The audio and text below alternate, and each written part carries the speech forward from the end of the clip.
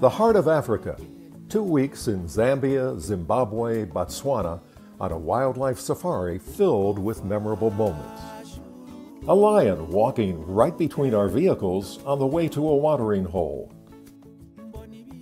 He approaches a lioness who rejects the male's advances. She's a little more friendly a few minutes later. But mostly, the lions are just interested in getting a drink from the only place that has any water for miles around. We watch this wild kingdom scene from just yards away.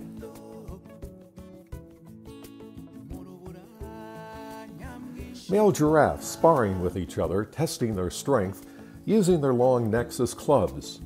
Usually these matches end in a draw without any serious injuries. A baby elephant, just days old, protected by her mother and the rest of her herd. Another herd of elephants drinking from a river at sundown. Getting enough to eat and drink is a constant challenge for elephants. A full-grown male needs to eat more than 300 pounds of food every day and drink up to 40 gallons of water. On other game drives, we found a leopard streaking through the bush until it finds a comfy place to rest safely in a tree. A hippo ambling across the road. More hippos popping up out of the river as we float by on a boat. A 12-foot-long Nile crocodile slithering along a riverbank. Waterbuck with their distinctive toilet seat rear ends. A rhinoceros mother and her calf, protected by armed guards around the clock to keep poachers from killing them for their horns. These are southern white rhinos which have recovered from near extinction over the past century, but their population has declined in recent years, so they still need protection. There were large herds of Cape buffalo. They may look like domestic cows, but they're one of the most dangerous animals in Africa. Although they don't look quite so threatening with oxpecker birds riding on their backs. We saw extremely rare African wild dogs hanging out in the shade of a tree. Some of these animals, also called painted dogs, wear radio tracking collars so researchers can learn more about them and help them survive. You know, when they are about to follow the mothers, now they are vulnerable to your leopards, your hyenas. Your lions would also take them. They're called painted dogs because of the distinctive markings on their fur. Finding animals on the vast plains and woodlands of Central Africa can be challenging. It takes skill and serendipity, patience and persistence, keen eyes and good hearing, a lot of looking and a little luck.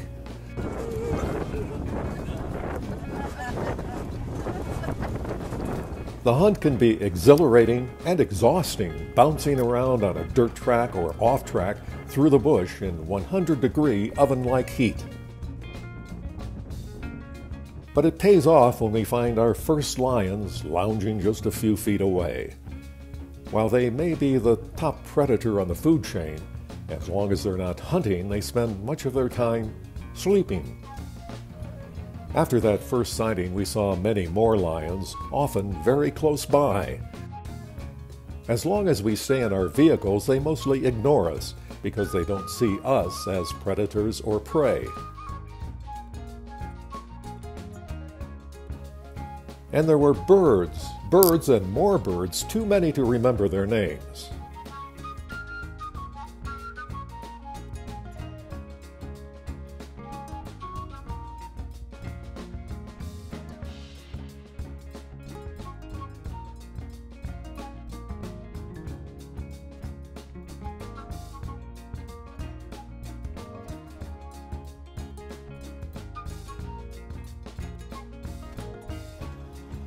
Our guides' ability to find wildlife was incredible. Even driving down the road at 20 miles an hour, they could spot a warthog in the bushes 100 yards away, a jackal blending into the grasses on the savanna plains, a fleeting, faraway glance of an eagle, a gathering of vultures that could point to a recent animal kill where we might find predators or scavengers. The guides would also find tracks in the dirt or bones along the road. With the help of the guides, we saw an abundance of animals, everything from antelope to zebras, and almost everything in between.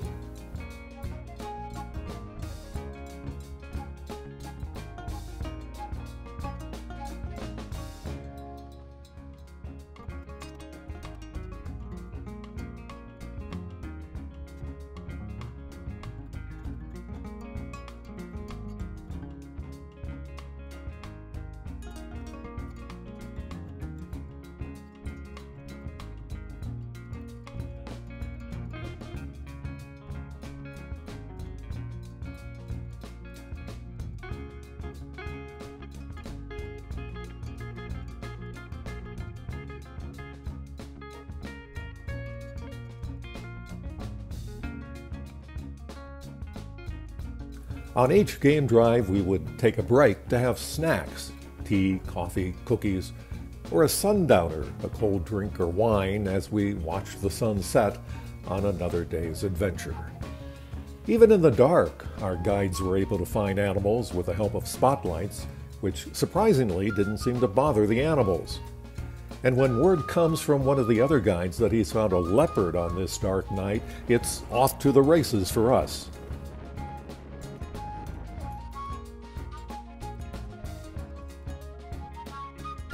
Some animals were easy to find. Impalas were everywhere. Our guides called them fast food, an abundant meal for lions and other predators. Baboons were common. They can be aggressive and seem threatening, but they were fascinating to watch as they dug through the mud and the grass looking for snacks, while nearby a mother nursed her baby. Giraffes can't hide in the bush, so they were easy to spot. Elephant encounters were frequent. At times, they would cross the road right in front of us, and occasionally the animals came to us. This amazing sight was right outside our dining tent. Our game drive departure was delayed for an hour that morning as 2 elephants gorged themselves on tasty fruit from palm trees at our front door. They tossed the baseball-sized fruit into their mouths and spit out the seeds one after another. It was fascinating to watch. Right in front of another camp, elephants spent all morning munching on branches, about the only food left at the end of the dry season. One of our camps overlooked the Kafue River in Zambia, so we spent a day on the water, a much smoother ride than the safari vehicles, and saw lots of wildlife as we cruised by.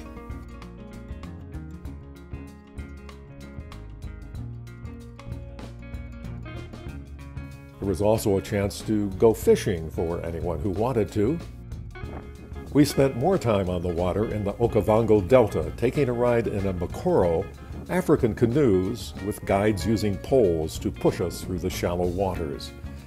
It was a relaxing way to see wildlife and learn about the fragile ecosystem that's threatened by a severe and prolonged drought.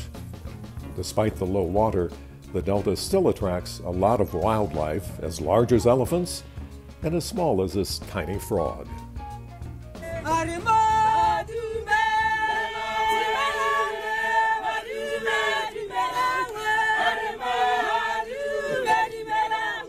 We stayed at 4 different camps, and wherever we arrived, we were greeted by the staff with a welcoming song.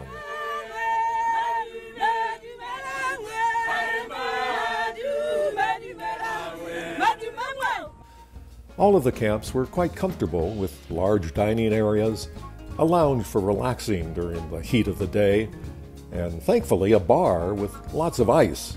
One of the camps even had a swimming pool, and taking a dip was a welcome relief from the heat. The camps all had nice views with a chance to see more wildlife. Our accommodations were mostly in roomy platform tents with comfortable beds and some upscale touches like the cleverly folded towels. The beds all had mosquito netting, although we weren't really bothered much by insects. The tents all had hot and cold running water, showers, and flush toilets.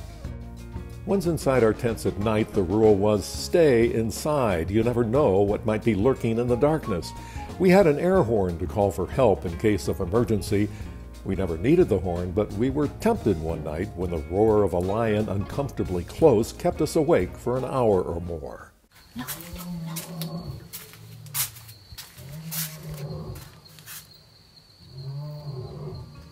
The food at all of the camps was delicious, beautifully presented, and plentiful. The meals were impressive considering how remote the camps are. Food was prepared in a cramped kitchen where it must have been sweltering hot when the oven was on. It had to be a challenge making meals for 30 people every day, guests and staff. Linen and our personal laundry was washed by hand and dried in the sun, a free service to the guests. Water at most camps came from a well. Electricity was mostly solar power or from a backup generator. Getting to a couple of the camps was an adventure in itself, flying on small planes to dirt landing strips scraped out of the bush. The staff at the camps were mostly from nearby villages. Some of the local women demonstrated how they make baskets to sell, an important source of income, and they showed us how much skill and patience it takes to weave a basket. There were 12 in our group, including 6 of us from Colorado, all friends. Greg and Joe O'Malia, Paul and Margot Hoffman, Roger Wolf and Deborah Bayless. Our tour company, Overseas Adventure Travel, makes a point of arranging interactions with local people on their trips. So we spent a day at a typical village in Zimbabwe where the residents demonstrated how they live, pounding grain into a powder to make polenta a staple of the diet. Paul found out that it's pretty hard work. Patching the stucco that wears off in the rain, making bricks from mud and water. Jo got her hands dirty helping out. Extended families live together in the village, which may have several hundred people. The village chief mostly settles squabbles, enforces rules, and presides over ceremonies like weddings. There were mostly women in the village when we visited. They told us many men leave home to earn a living. Our tour group thanked the villagers with a donation of food staples. We bought the supplies across the road at a dusty strip of tiny shops. Our guide gave us a list of food and other items to buy for the villagers. There are no Walmarts here. Each shop had just a limited selection of goods, so you have to shop around and hope you can find what you need. At another village in Zimbabwe, we saw a hand-powered pump, the only source of water for residents. There are often food stands with open-air cooking near villages. At a large outdoor market in Livingston, we spent some time on our own, wandering through the stalls, meeting some of the vendors, maybe buying a souvenir. The market is open every day and sells everything from fresh food to clothes, beans to brooms.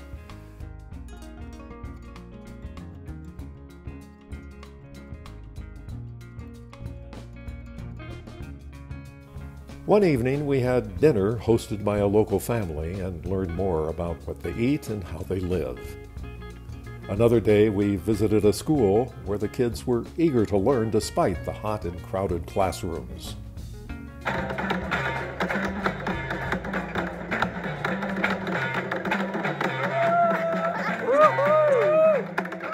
And one day, Paul, who's a drummer, got to play with some local musicians.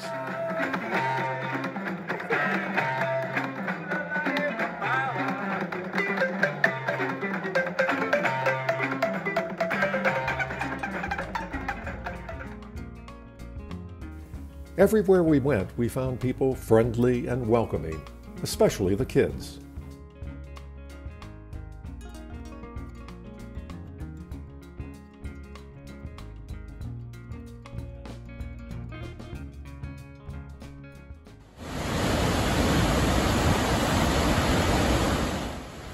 Our last day on the tour was at Victoria Falls.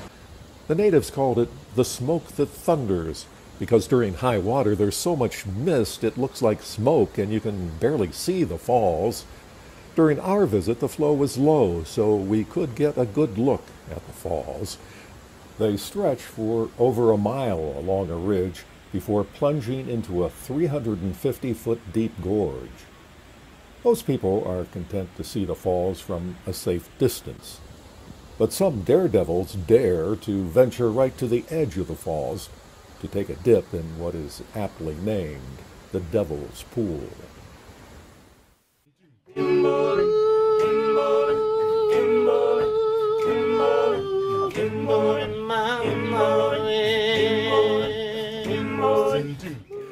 As we were preparing to leave on the last day of our tour, we had a surprise treat. Music by Amazulu, the group that originally wrote and recorded The Lion Sleeps Tonight.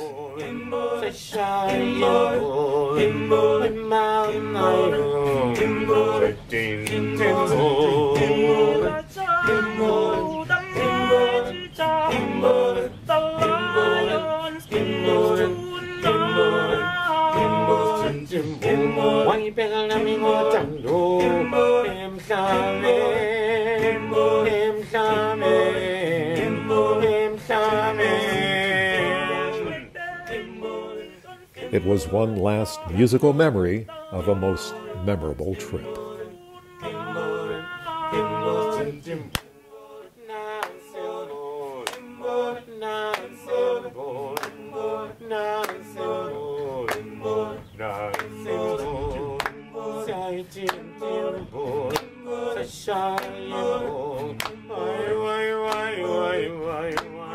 Ah,